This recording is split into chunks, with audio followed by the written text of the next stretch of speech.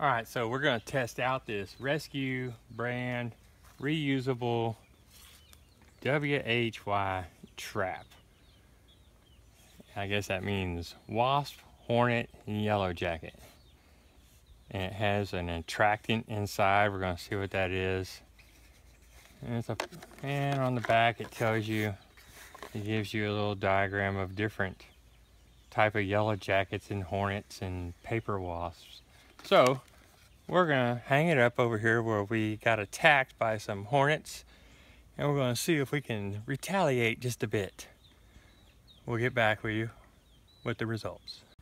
Alright, so I put a felt pad with some attractant from this little pouch in the bottom chamber, and then it says to put this attractant in the top chamber,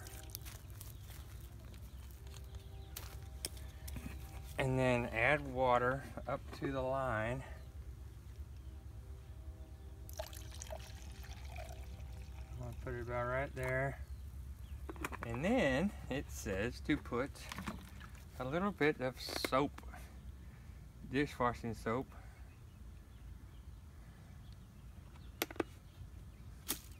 And that's it. And then I attach this little vial of attractant. And then you screw the top on it.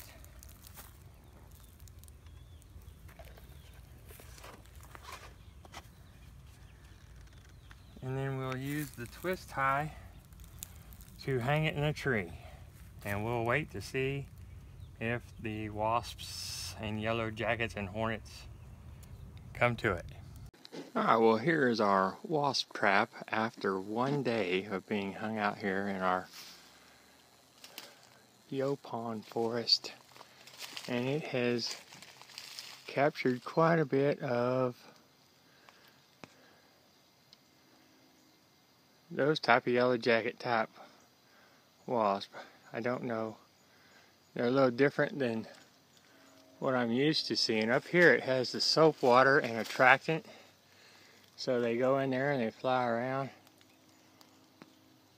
and they get stuck in the soap water. And down here, I guess they just get in here and get stuck, and that's all for that. But anyway, it seems to be working. We'll see how it goes. If we get attacked over here where I'm trying to build our new chicken coop area. Bigger, better. Alright, don't forget to click like and subscribe. Share it with everybody. Alright, go outside.